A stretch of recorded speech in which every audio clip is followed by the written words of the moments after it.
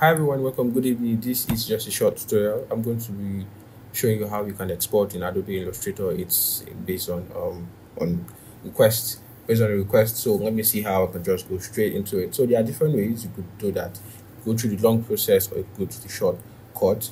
So one of the long processes, you go to files and you go to export, then you go to export for screen, or if you want, you can see the shortcuts here, which I'm still going to show you how you can do the shortcuts. It's just very easy. Alt Control E, which is also for the export as. So I'm going to show you the properties that you can do when you want to export. So now everything exports in artboard. So let me show you in case. Let me say I have this image out like this, and I do not want, and I want to export, but I'm worried probably maybe the images or the assets can actually go out and make my design look kind of hideous or something like that. I shouldn't worry about that because Illustrator exports in artboard. So in this case, where if you want to see what will be exported, most times you go to view, you go to trim view, then you could see what is cut here. The reason why it's showing here is because it's entering another artboard. So you could see what will be exported on that artboard and nothing else will be exported alongside that artboard also. So you could exit the trim view, and for us to export, what do we do?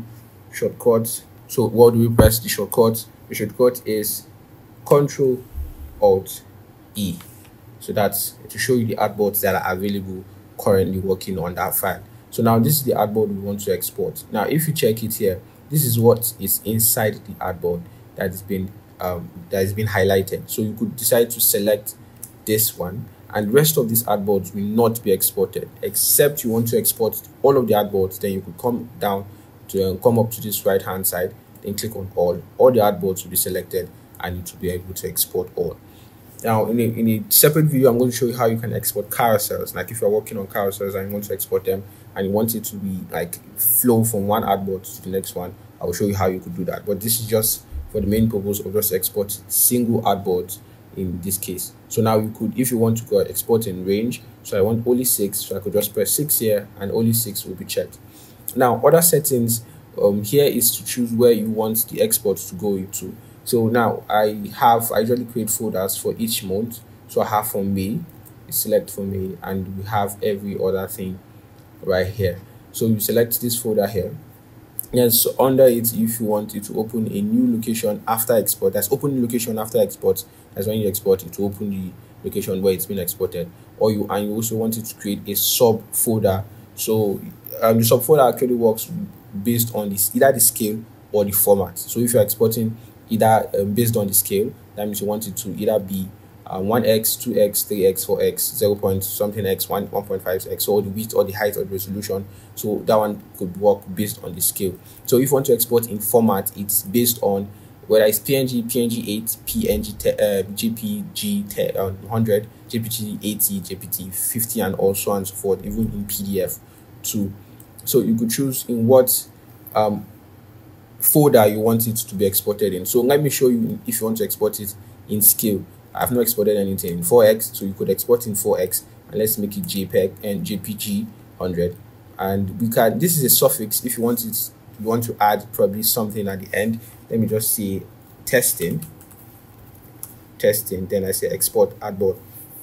Now it will export the artboard into this folder called 4x. Now if you check it, I had something here before, so if you check it here, you could see that the image or your design is being exported into that folder called 4x. Now this is based on the scale, but if I'm working on our format, then now to export based on the JPG 100. So if I export here, it will export in 4x, but will not export in the 4x folder. It will export in JPG, and if you see, this is where it is in JPG. So it's either you export in scale or you export in format. Now these are just other formats, either for iOS or for Android. This is when you are doing more of illustration and stuff like that. There are also more presets if you want to save this preset, so anytime you can jump on it. And there are more settings to the different formats that you have here based on the resolution or based on what you want to export. And some of them is in based on the color code or the color model. So you can type in CMYK for print, and RGB, which is for screen, or grayscale.